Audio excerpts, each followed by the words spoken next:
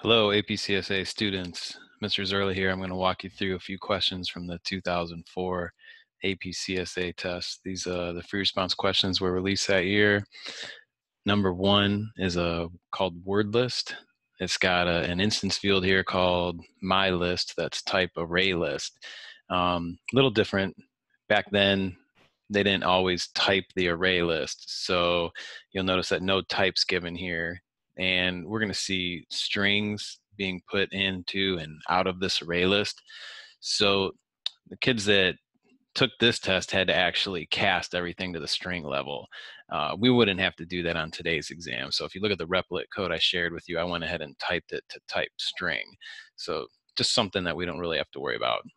All right, so part A, simple counter method, ask us to count how many of the strings in this array list have a certain length.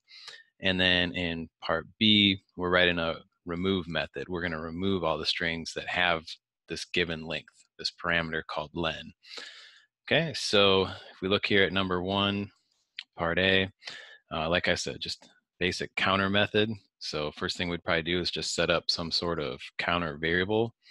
Okay, and then finally, the last thing we're going to do is we're going to return that counter variable. In the middle, we're going to loop through every string once, and we're going to see if it has the length equal to len, and then if it does, we'll count it. So easiest way to probably handle this would be to write an enhanced for loop. Say, just hand me all of the strings from my list. And then once I have a string, I can ask for its length. And if the length of that string turns out to equal len, then I want to go ahead and count it. If it's the right length, it gets counted. If not, it doesn't. And when we're done with that loop, we'll return how many got counted.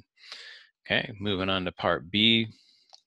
So I'm not going to use an enhanced loop in this problem. The reason is, if you try to remove from an enhanced loop, you'll get a strange runtime error. Okay, so we're going to use an indexed for loop. If you were to write your traditional loop that started at index 0 and moved left to right across my list, okay, but not quite to the size, going to run into a little bit of a problem potentially with that remove. We've talked about this before. We need to put some sort of corrective factor in, okay, and we'll see what that is in just a minute. So as we move across this, we're going to take a string out of there. So I'm going to have to actually use the get method, which I avoided in part A by using the enhanced loop. So first I get something from the list. Now it's a string. At that point, I can ask for the length of it. If it equals len, I want to remove it.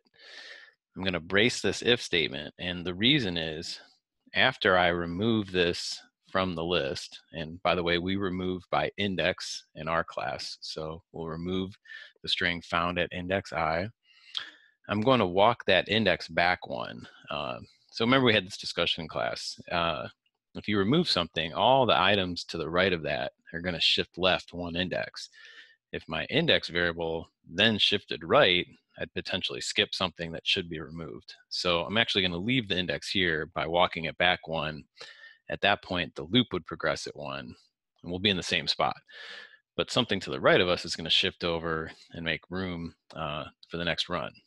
Okay, so let's see what happens if we give this test code a run. All right, and as we took out the 4-letter words, there was only one, frog, okay? As we counted the 3-letter words, there was 3, cat, and then the word dog twice. When we removed the 4-letter words, notice that frog's gone. Took out the 3-letter words, cat, and both occurrences of dog. And then finally, there weren't any 2-letter words, so the array list stayed the same. This question might seem kind of easy, and it probably is on the easy end. Like I did say, kids that year would have had to actually type things as they came out of the list. So they would have had to perform like a cast on this get method to turn it to the string level, but we don't have to worry about that now. And the remove method was probably tricky for them, okay, but we practiced it a lot in class. Hopefully you found that easy. And if you don't know, now you know.